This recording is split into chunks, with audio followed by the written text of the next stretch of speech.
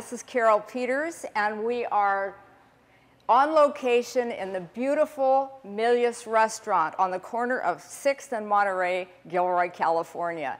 And today we're in this historical restaurant because there is so much art here. It's almost like a little museum, besides being a fabulous place to eat.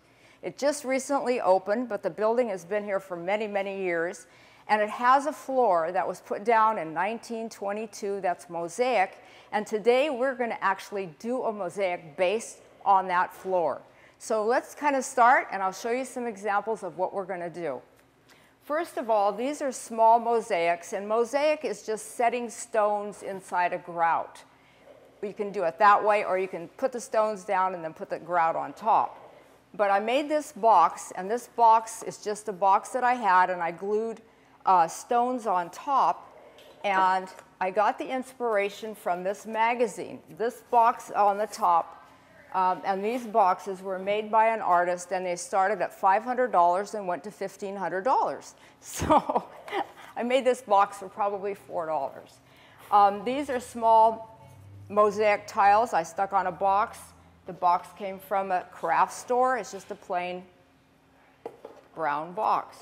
You can buy mosaic pieces like lamps, frames, all kinds of things. So it's really fun to do a mosaic. So I'm going to walk over to my guests. I'm so lucky to have them. They own this beautiful new restaurant, and we are going to have them, they've never done this before, make a mosaic today. Hi. Hello. Glad you are here. Okay, my two guests, and I'm going to have them introduce themselves, and we'll start with the lady, of course. Ann Zabura, one of the owners of the Milias restaurant. And I'm Adam Sanchez, the other owner of the restaurant. And thank you very much for letting us come. Our pleasure. Okay, so we're going to start, and basically what we're going to do is we are going to have grout and set the tile, and you can see all those different kinds of tile. We have glass beads, square tile, just about anything that you have around your home can be used for this. And what we're going to do is we're going to make stepping stones in the kind you put in the garden so that you'll have that to take home. And they weigh a lot. So when you want to pick them up, they're going to be heavy. And this is kind of a secret. What you start with is basically you'll need a mold. You'll need some grout, which I'll show you here. This is actually a cement. This one is actually a cement block. And that one is a cement block, but you'll need some grout, which is just like powder.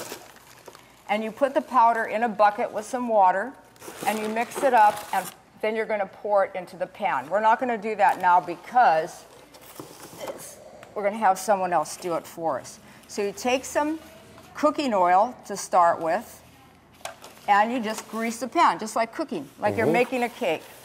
You grease the pan. In the meantime, you're mixing up your grout, and then the grout will be poured in, and somebody will bring us your grout. But let's just talk about your designs. First of all, I took my dad's brand, and I actually, after the grout was poured, I branded the brand into the grout. And the way I got this is I put a pattern down that I had cut out like this, and these are the pieces that went on the sides. So I actually worked from a template. So I pulled these out and actually set the stones around the outside. So I actually put the stones in the grout. And then when I was finished with that, I pulled it up and I had an empty spot and I branded it. So it's kind of nice to start with some kind of an idea first. I know you worked on a design that you have in mind. Adam, you worked on a design that you have in mind. So I think that you need to have something in your head first. You've pulled out all your colors. You've pulled out all your colors so that when you start, this sets up really fast. So once you start putting down the tile, you need to know what you're doing. You can't stop and think, and you can't actually try to pull them back up because then you have a mess. So I'm going to put this underneath. So this, I'm just going to move over to here. This was actually done with cement. I used stamps on this, and when the grout is wet, you can take the stamp and actually stamp it in. and pull it out, and you have, you know, the stamp right into the grout. So that's another way to do it. These are just the kind of things that you stick on the bottom of a vase when you're going to put flowers in. Stuck it in there. Once you set this overnight, once it's dry, and this is heavy, it actually comes right out, and you can just put it in your garden. It's very, very durable. You can put whatever you want in there. And I just took a knife and I carved my name in there. Your kids can do these. Anybody can do them. So that's really, really fun. What's your idea? Well, my idea was basically, since we have a restaurant, it also has a bar attached to it, that we would do something with a martini glass, since we have several specialty cocktails that are served in beautiful martini glasses. And I would do something with a martini glass and make it look like there might be a little olive inside, and fill it up that way. Nice. And Adam, what are you going to do today? I am going to try to replicate our logo, our brand, which is TMR, stands for the Milias restaurant, and decorate around it, I guess, but basically use that for the base, TMR. So your idea is taking this and Taking the martini glass and actually embedding it into the grout and filling the back side of it so that everything stays in and doesn't fall on the floor when I place it in the bar somewhere. Yeah, this one that I didn't show you is also cement, and cement weighs a lot. It's very, very heavy. And I just pulled a guitar off the computer, and I put it down first. And this is the way you do it. You put your pattern down, then you fill everything out, and then you pull it off. And if you really want that subject to stand out, make it a different color. Because if you fill that in with color as well, you're going to have too much color, and you're not going to be able to see your design. So that's just a real trick, and I'll just put this aside. Why don't you tell us about the floor while we're waiting for the grout?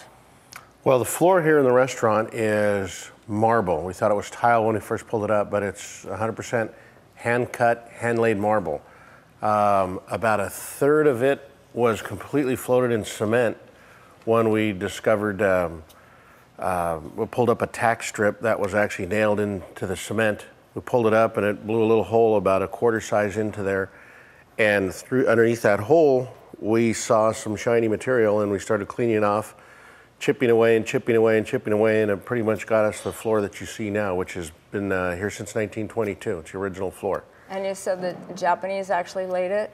They believe the Chinese. That came in, helped the railroad and things like that. They believe they were the ones that, I don't know for sure, but that's what I've been told. They were probably the craftsmen at the time that did that. It's beautiful. It's very small, and it's intricately placed, and you said they actually beveled each piece so they meshed together.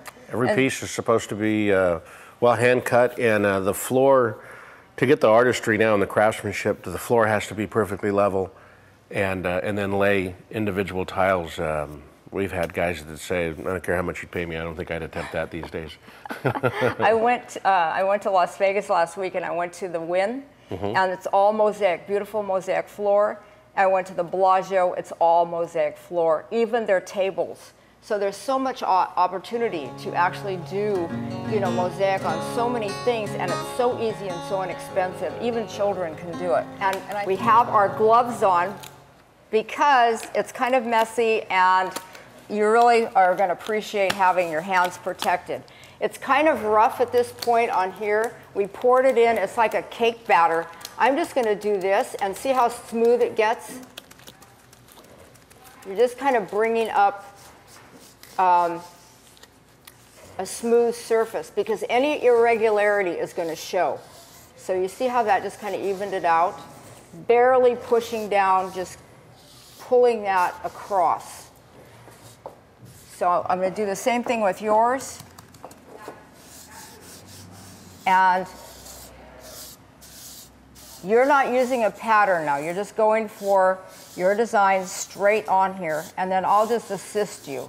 Freestyle. Freestyle. That's the most fun, actually. Okay, so you can start in, And Anne, we talked about your design. You're going to take that martini glass. The martini glass and sink it right in. We'll see how this works. So do you think we should start in the middle? Yeah. If you're going to put your the Milias restaurant, the lettering, yeah, just start right in the center. Okay. And so what you do is just start putting in your pieces. And basically in any kind of art project, you really need to know in your mind what it's going to look like first. It's hard when you just look at it and say, what do I do? Think it out, get prepared, get everything you need out. We have all the tile, we have some water with a sponge, you know, lots of paper towels. We have a bucket of water underneath just to slosh off our hands if we need to. So you get everything out first and then you start putting it in. The thing I really wanted to do the show here, I'm so thankful that you're allowing us to come in and invade this beautiful, pristine place with this messy project. But there is so much rich Gilroy history here, and I applaud you for keeping that, because when you come in the restaurant, you're not only feasting your eyes on all of the decor and your stomach from the food, but you're also learning a little bit about Gilroy history. And George Milias was an old-time rancher resident, and he owned this building, which was a hotel. So we're in a historical location. He kind of started the Gymkhana, Bonanza days. If you believe it or not, I was on the Bonanza board with George Milias, so I actually knew him. And he was a very, very kind, nice man. And we're going to see his picture later. So you guys are working like crazy here. And why did you pick the colors that you picked? Well, our predominant color around here seems to be black with tan. And then floors have the red and green in them. So it seemed like an easy fit to keep here. Plus, I tend to like very subdued colors. Awesome. If you have a center of interest, say like whatever is in the middle should be brighter, should be a focal point. It's just like any design that you're doing with, say, a painting or any art project. You should have one area where the viewer looks. And in this case, it's going to be the martini glass. And in your case, it will be these beautiful stones that are actually you know, just decorative stones you can use. I bought these, they weren't even for mosaic, but they're pretty. And that's a brighter color, and that's also right down the middle. The eye will go right to Adam's TMR. Kind of like when we design our plate presentation with our food here. We always have the main dish stand out a little bit and everything's plated around it. Right. It doesn't take very long. The trick is to have all of your supplies out and then it's ready to rock and roll. It's probably like cooking. If you prep it all, you can cook in a minute. If you have to stop and chop, if you have to stop and, you know, do whatever you need to do, it takes forever. What makes mosaic so appealing to people, like I said, it's in the hotels, it's in a lot of the real high-end areas, is because of the texture. Most of the things we see now, especially with the advent of all the digital graphic design, it's all slick and flat. But something to be said about actually feeling it, the roughness. And texture, it just means that the surface is rough. And I think that has that nice tactile appeal to it. And it really goes well in the restaurant because it has a nice, oh, I don't know, just comfortable, earthy feel to it. That looks great. So you done? I think so. All right, you want to, let's flip it around so you can show the camera. And don't pick it up. Yeah. I put it on cardboard. Another thing is make sure that your surface, you don't want to move this for like, I don't know, overnight. So we put it on cardboard so you could actually lift it like a tray, and then that way you're not picking up these floppy, you know. So that looks really good. And how are you doing, Anne? I think I'm doing okay. All right, so we'll just turn it around. Makes me want to open the bar right now. It's early in the morning, but you have a beautiful bar. And then we'll be able to clean the glass up. Yeah, actually it comes off your clothes. It's pretty washable, you know, so very nice. Very, very nice job. Today, we're gonna take my dad's brand and we're gonna stamp it in a piece of wood here. So I'll have his brand on your wall on display. Yeah. So we're very, very excited about that. Normally, the cowboys are on the range, heating up the brands, but now we're actually on the range. On the range in the restaurant. So tell me what to do and we'll go for it. Okay, so being that it's a flat surface and not a cow, that you're gonna have one shot at not moving it around because the board is gonna catch on fire when you do it. Don't get excited. We got a wet rag right here. When you're done, we'll throw it on there and it'll stop the burning process because it'll keep going and it won't have all the definition of the regular brand. Okay. So you ready? I think so. You get one shot. Okay, one shot. Has to be a good one. So. Here, go ahead and hold it. Okay. Hold it and just drop it straight where you want it. All right. Keep going, go ahead. Now brand it? Yeah, then just push. Oh my God. Now keep it on there. Keep it on there. I'm pushing, I'm pushing. I see fire. I smell smoke. Okay, raise it up just a little bit and let's look at it. Perfect. Yay! Look at that. Yay! Yay! All right, that came out good. Yes, that's awesome. Oh my God, I'm so excited. Yeah, that came out really good. Really neat. Okay, let me cover it up to stop the burning on here. All right. Which, again, you don't normally do on cattle. No. That's awesome, Adam. Thank you very, very much. Look at that. Yeah, very nice. Now, is that black gonna stay there? Oh yeah, it'll stay there. Just like this. Yeah, this is stay permanent like that. Very nice. And this is Russell's. Russell Wolf's, yes. Yes. Yeah. Russell and Terry's brand. So that's great. I know my dad made that brand, so that works out perfect. Perfect, yeah. All right, now we're going to talk about the art in the Milias restaurant, and this piece really blew my mind. You have to talk about it and tell them all the whole story, Adam. Yeah. Well, the story starts back when George Milias was the big promoter of the Gilroy Gymkhana, which was the rodeo down here. And he, I don't know if he actually started the Gymkhana or I'm not sure, but obviously the big promoter of it, mayor of Gilroy at the time and things. So there was a rider that I guess all the rodeo guys used to stay here in the hotel, eat and drink here, go ride the rodeo, and then at the end they'd all check out. Well, there's one fellow got hurt real bad, had to go to the hospital, and of course couldn't ride in the rodeo. That was his income at the time. He didn't have the money now to pay his hospital bill, or he told George, I'm sorry, I really can't even pay my hotel bill, I'm not sure what to do. So George, being the good guy that he was and the promoter of the rodeo, said, you know what, let's just forget the bill for the hotel and the food. He actually went down to the hospital, paid his hospital bill for him, and just said, just get better, we want you to support you guys, come back, and hopefully you can ride again next year. So, nice. Yeah, very nice. So in appreciation, not only did he pay him back, but he hand-carved stagecoach, horses, riders. There's actually 2 people inside the stagecoach. The drivers of the stagecoach actually have silk scarves that are tied on them. The hats are, I mean, everything is completely hand-carved. And the detail of it, the wheels are actually wrapped in steel or metal. All the harnesses and the horses have little brass bands that are around them.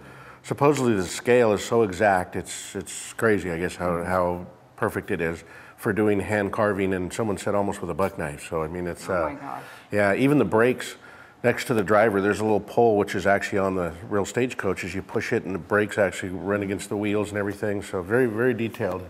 And what was his name?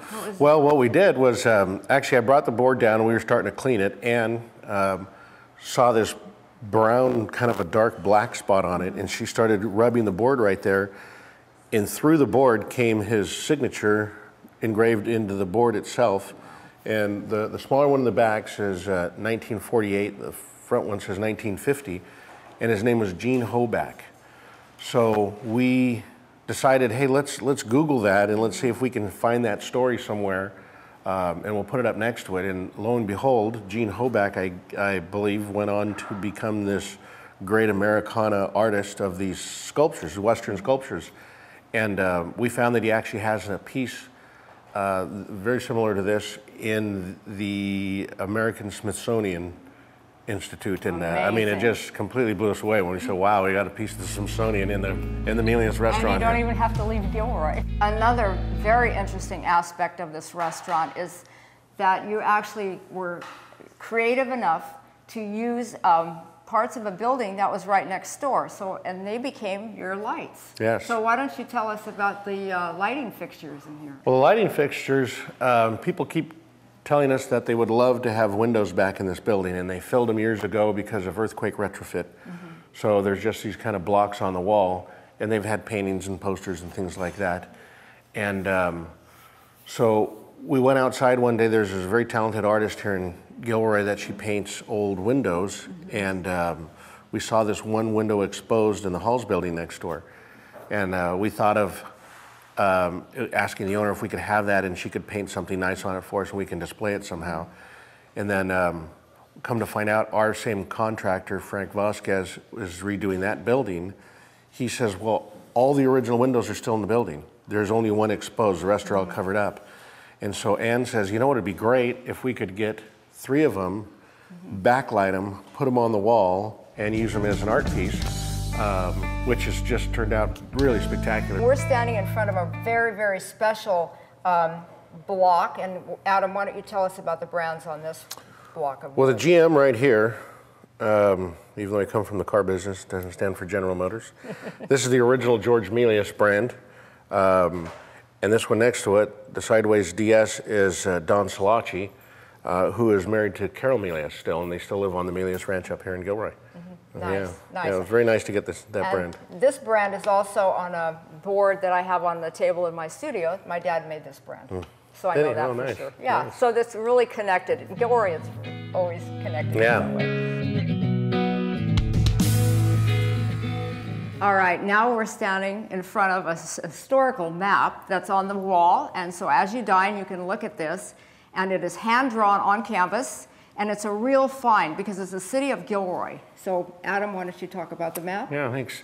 A friend of ours, Vince Costello, local resident for a long, long time, gave us this map with the promise of you can have it if you put it on display for us. So Vince gave us this map. I'm not sure how long he's had it or where he got it from, but it appears to be a hand-drawn on canvas old surveyor's map.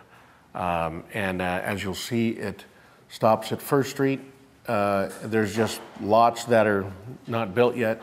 Stops at Hannah, stops at 10th Street, and about Chestnut. And so it's just the real small core of Gilroy. We don't have a date on it yet. We're trying to get the Historical Society to come start matching up some of the places, but even the alley behind the Milias here doesn't even go through yet. And one of the nice things we're gonna do is try to get a wax pencil. And so many people have come by and said, this was my grandfather and where he lived in this lot here. And so we're gonna maybe write their names on the actual glass. And the slough went right through the middle of Monterey Street, and there was a bridge crossing over the slough still. And, so they probably can document the year from what was here in Gilroy. Right. So it's a wonderful, wonderful thing to see. Now we're standing in front of a photo of the old theater in Gilroy, the Strand Theater, and I am very familiar with one of the owners, Jack Peters, who most of you know was owner of the Strand for many, many years, and he's currently my husband, but we're all sorry it went away because it was such a great place. Yeah, it was. We ended up getting this photo out of the Gilroy Museum, and I forget the exact date, but I looked it up. This is Cary Grant and Douglas Fairbanks Jr. in Gunga Din, and I think it was 1931 when that was released. Wow. So that picture is from 1931. But we were so lucky to find the original projector from the Strand Theater, and we have it here on display, and it's encased. But it actually still works. The day before we bought it, the auctioneer had actually watched a film on it. So it actually still works. Everything's in working condition, and it was just a great piece to find. And we thought we have to tie it into Gilroy. We have to tie it into the restaurant. So we have it on display next to the old picture of the Strand Theater. And you know what I was just thinking is that when you come here and you're, say, dining, you don't have to think about what you're going to talk about. I mean, talk about, you know, dinner conversation. It's all around you, and people have wonderful memories. So thank you very much. Now I think we're going to move over to the bar.